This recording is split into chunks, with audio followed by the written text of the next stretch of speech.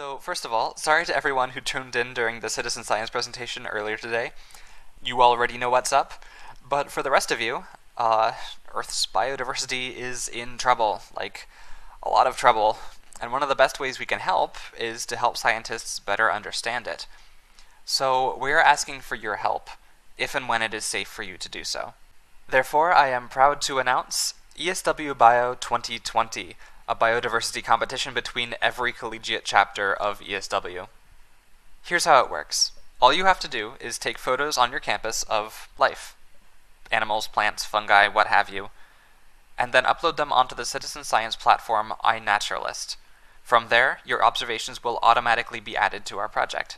This is a competition, and there will be awards for the most species documented, for the most stunning observations, and since some schools already have an advantage here, for the largest increase of participants on iNaturalist since last year. The competition will open today, assuming you're watching this on April 18th, and it will end 1 week before the biennial conference next year. For some campuses, it will be safe to explore without worrying about coming into contact with other people, but I know that isn't true for everyone, and it's still up in the air when in-person classes will resume. So even if you can't participate directly, this project will still allow you to keep track of what your peers have found. Think of it like a virtual hike without any of the health benefits. iNaturalist is free on the App Store, or via the website inaturalist.org. Once there, use the search bar to find your school. Feel free to watch the aforementioned earlier citizen science presentation for more information. Good luck, and stay safe.